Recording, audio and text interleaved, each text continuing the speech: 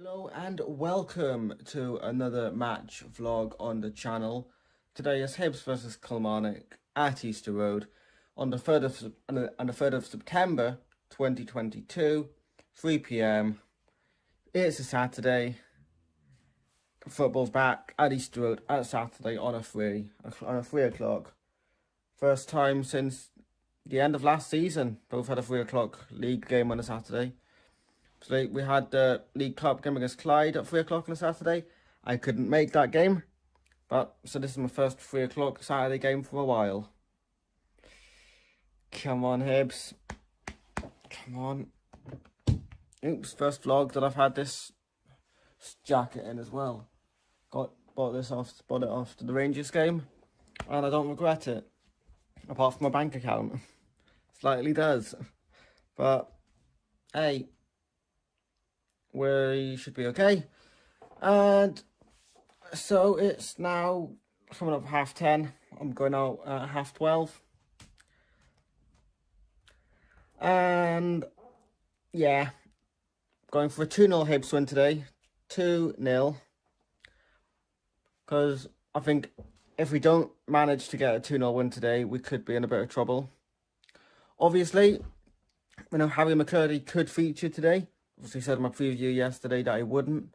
Then literally 2-3 minutes after I posted that video yesterday, after I posted a match preview, Hibs announced the fact that his FIFA approval has gone through and he will be available for the game. So thanks for that, Hibs.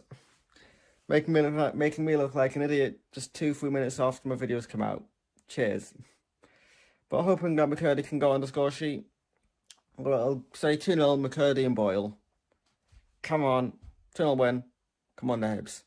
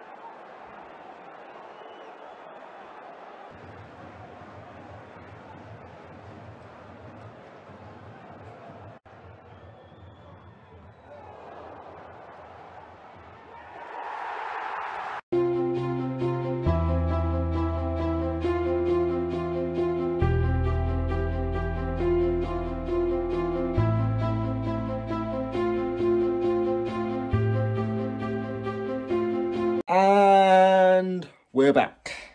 It's now 9:15. I've had my dinner, basically. I wanted to have dinner before recording the outro because I was hungry when I got back from the game. But obviously ended 1-0. Big 3 points for us. The 3 points are still the same size as any 3 points, but those 3 points fucking massive for this football club today. And along with other results today, put us in potentially a good position if we can get a couple of wins in the next 2 or 3 games. So because now we're just, well, if we look at the table, if I can find it. Hold on, I'm holding this with the wrong hand, probably. No, I want the fucking league table, not the Hibs website, please. Search that, please, thank you. Table. We are 2 points off third.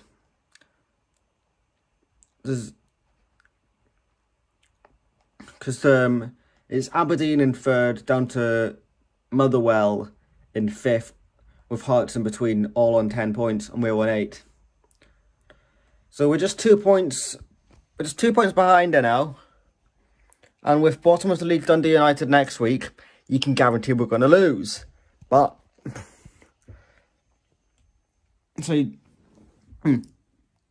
obviously with Hearts being involved from this point with European football, which obviously we're not in. They'll be playing Thursday, Sunday. We'll be playing Saturdays. I think that's an advantage. I think already that's an advantage for us.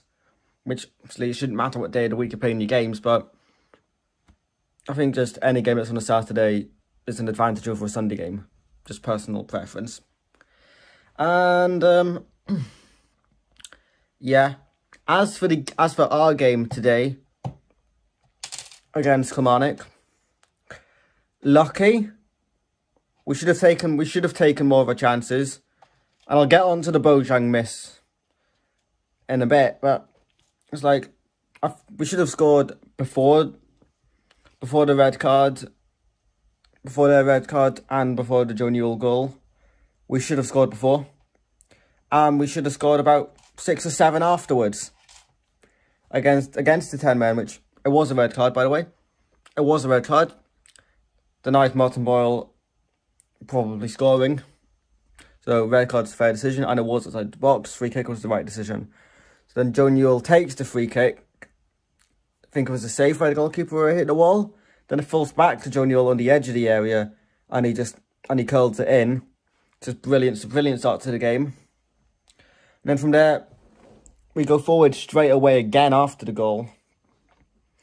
And I think it was Cadden. And then Yuan, I think. Could be very wrong, but I think it was Ella Yuan. Hits it over, and then they get back into the game. And everything other than the scoreline, fortunately for us.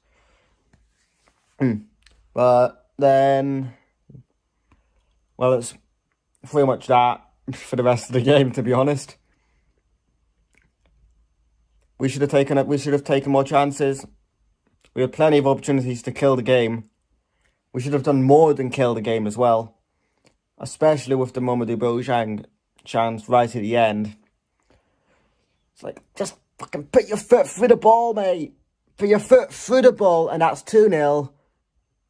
We can all calm down.